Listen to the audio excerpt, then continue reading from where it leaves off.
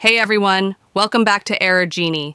If you're having trouble launching Indiana Jones and the Great Circle on the Xbox app, Microsoft Store, or PC Game Pass, don't worry. I've got you covered with a step-by-step guide to resolve the issue. Let's get started. Step 1. Check Xbox Live Service status. Open the link in the video description to visit the Xbox Live status page. Ensure all services show as up and running. If there's an outage, yellow triangle or red icon, wait for the issue to be resolved by Microsoft. If no outage, proceed to the next step. Step 2. Disconnect external devices.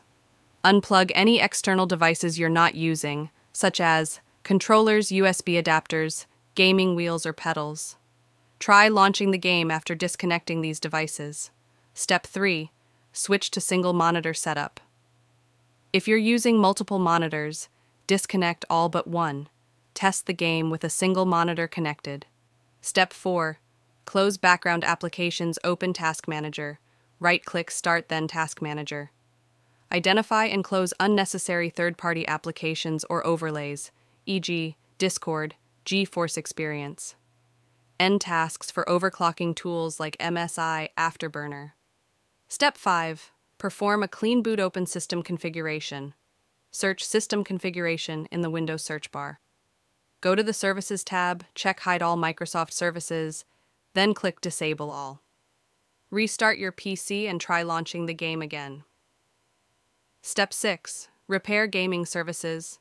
Use the link in the description to download the Gaming Services Repair tool from the Xbox website.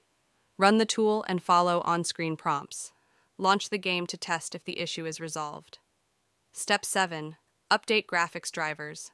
Visit your GPU manufacturer's website, NVIDIA or AMD. Download and install the latest drivers for your graphics card.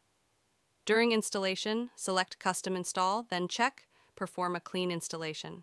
Restart your PC and relaunch the game. Step 8. Verify game files. Open the Xbox app. Find the game in your library, right-click it, and select Manage Then Files. Click on Verify and Repair, and wait for the process to finish. Step 9. Reset and repair the game. Go to Settings, then Apps, then find the game in the list. For Windows 10, select the game, click Advanced Options. For Windows 11, click the three dots beside the game and choose Advanced Options. Choose Repair. If this doesn't work, select Reset. Step 10. Clear Microsoft Store cache. Open File Explorer and navigate to C:users /your username /app data /local /packages /Microsoft /Windows Store *. Delete the local cache folder. Restart the Xbox app or Microsoft Store and try launching the game. Step 11. Sync date, time, and region open settings. Then time and language, then date and time. Enable Set Time Automatically and Set Time Zone Automatically. Click Sync Now. Step 12. Update Windows and Microsoft Store. Open Settings, then Windows Update, and click Check for updates. Open the Microsoft Store, go to Library, and click Get Updates. Step 13.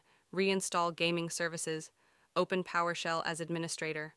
Use the commands provided in the video description to uninstall and reinstall gaming services. Once reinstalled, restart your PC and test the game.